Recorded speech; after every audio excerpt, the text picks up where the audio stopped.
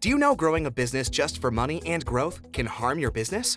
Growth is a default mindset where everyone wants to earn money, but risking your business only to grow fast isn't always good. Paul Jarvis proves it right in his book, A Company of One: Why Staying Small is the Next Big Thing for Your Business. Before moving further, take a moment and subscribe to VideoMonks to watch the latest insightful, motivational, and business videos first. And now, let's learn about the general idea of the book. According to Paul, adopting a mindset of a company of one to build a lean setup that can give you economic hype can be fair enough. But before that, ask yourself these two questions. Is being better enough for my business? Is adopting this mindset good? If it's hard for you to answer these questions, then this video is for you. As a businessman, you may ignore the small risks that can cause big damage. The book doesn't present an idea of anti-growth. In fact, it has some key points that will make it easy for you to avoid risk in your business. Let's start with the first point, shall we? Be better, not bigger. When a company focuses on growth, it may result in heavy investment in the following areas, such as advertising, sophisticated website, mobile app. Adding these areas means expanding the team to manage the ads, website, and app. And expanding a team means a rise in expenses, which forces you to keep making money. For example, Starbucks lost money when it experimented with expanding into CDs, fancy drinks, and sandwiches. It made hundreds of stores shut down while losing focus on the original product, making the best coffee. So, what does this tell us? Do what suits you best. Still, the question arises, why does a startup business fail? The answer is unchecked growth. But unfortunately, most startups scale up too rapidly and end up with nothing. For example, a company has a revenue of approximately $8 million but spends $15 million on advertising. Doing this results in losing more than their revenue. Rapid growth brings up nothing more than loss. In comparison, slow growth is beneficial in some ways and at some points. Sure, it's amazing that you have grown to the point that you can build sustainability, but spending rapidly can be dangerous for your business. It may even let superior thoughts enter your mind, such as, maybe my business has enough. Maybe my business is more sustainable at its current level. Maybe my business is more profitable at this point. Grow with the same resources. A small company is way too good to fail than a big company to fail. A company with low overhead costs can stay in business for a long time. Let's say you have a company where you're an only employee and your total monthly expense is $3,000. Then all you have to make is $3,000, which is fair enough. You can have this money from only 5 to 6 clients if they pay you $600 weekly. It will cover all your expenses. This is the beauty of owning a small business. It's hard to kill and stays in for a long time. The most important thing is if you love what you do, then it's worth owning a small business. Own a small business. Have you ever thought about how much fun it is to work alone? Yes, it might get hectic, but see the positive side of working alone. There are 4 key traits of a company of one, such as resilience or ability to bounce back from the difficulties, autonomy and control over your business and career, speed to find creative ideas in a limited time, simple to process and rule.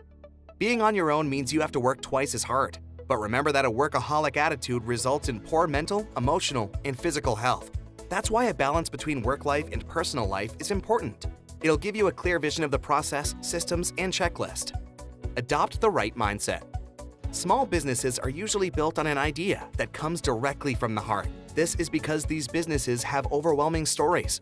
For example, you bought something from a random shop just because you love the idea of that certain product, and you love to tell people about it without hesitating.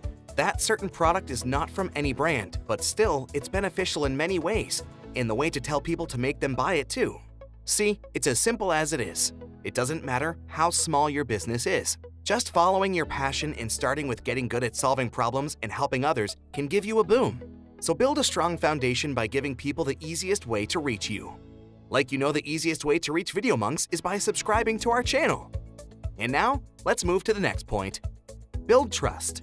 People trust small businesses because they're dedicated to clients. Small businesses don't have a lot of clients, so they try to keep the ones they have. This is what people love the most, the dedication of a company toward their clients. You can show this dedication by teaching them all about your product. It will build trust and connection. Showing the benefits of your product makes them buy it and helps them use it. You can also build trust by sharing the positive experience of your existing clients. Start with baby steps.